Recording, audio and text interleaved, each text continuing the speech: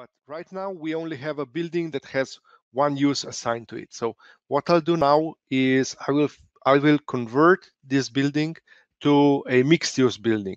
To do so, I will first lower this part because I want to have, for example, the bottom part should be maybe service.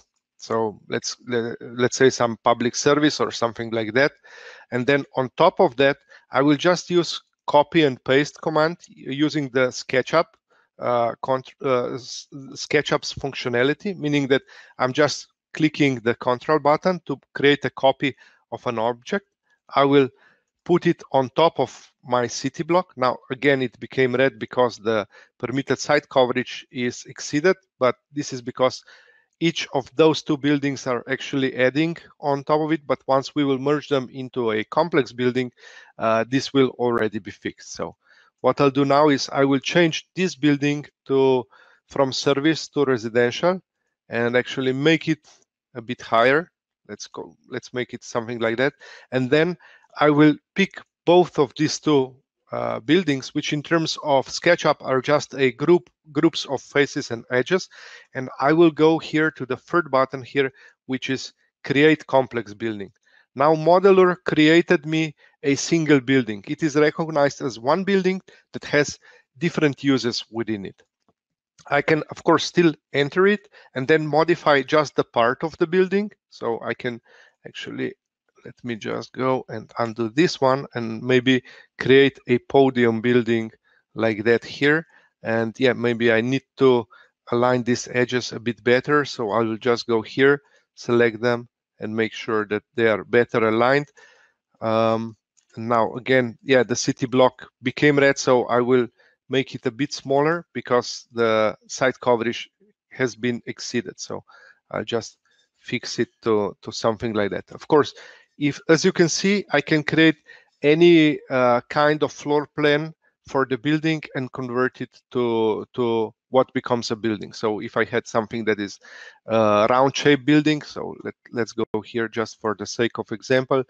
Even if I create something that is round, click on the create building, it will convert to a building of any floor plan shape. Again, the city block is red, but we'll move on to this one a bit later when I'll show you the generator.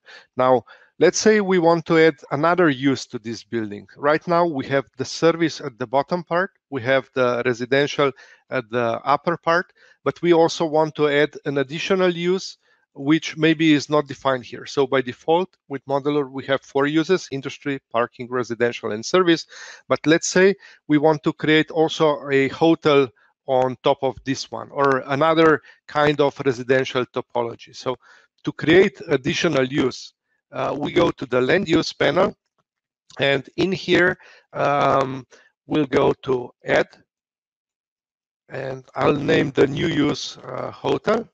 I will change the color of it to, let's say, something more on the blue side, add, and now we have added additional use to Modelur. Now, land uses, just for the explanation, land uses in Modelur are used both as in a typical sense of urban planning, meaning that they are assigned to actually to the city blocks in the typical planning terms as a land uses, but we also assign land uses to the building. So in this respect, they actually represent the use or the program of the building. So in this case, I'm adding the hotel because I want to create a building that will have this use attached to it. Now I need to change it a bit because when I created the new use, I started from residential, and you can see that right now the hotel and residential uses, they share the same requirements and the parameters that are being calculated. So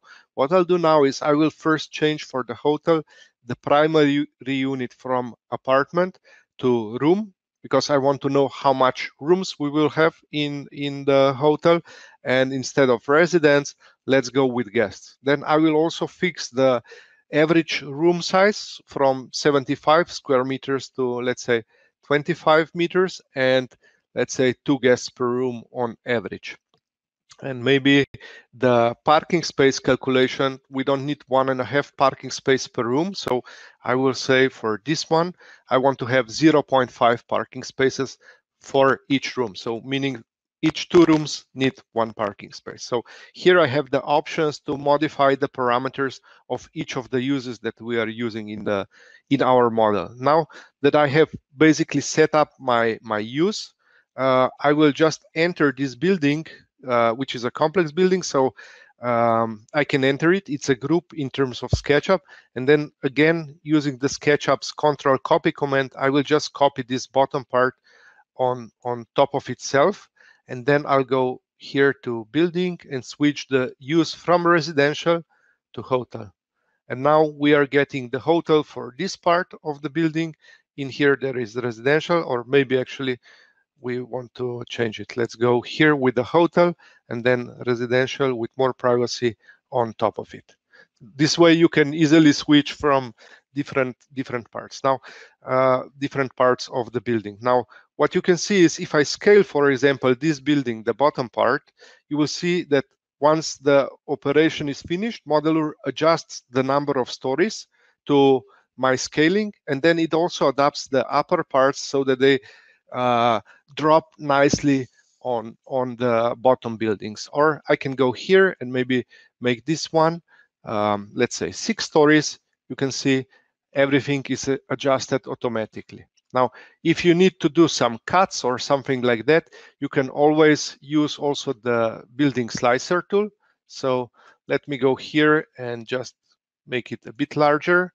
Now again, it became red, but now I want to cut this building here so that it will align nicer. If I have some construction lines here, I could use those, but for the sake of this example, let's just go and cut it like that.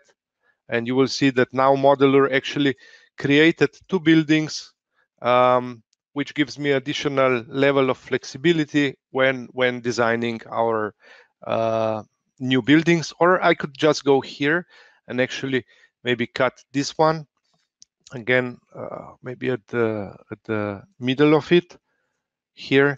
I can cut it and split this building in 2 parts. And now what I can actually do is create even something like that. So part of the building here is hotel, part is residential, this one is hotel. And if I had an additional land uses, of course, they could always be applied to those simple buildings or these building parts where you have the option to modify the use of each part.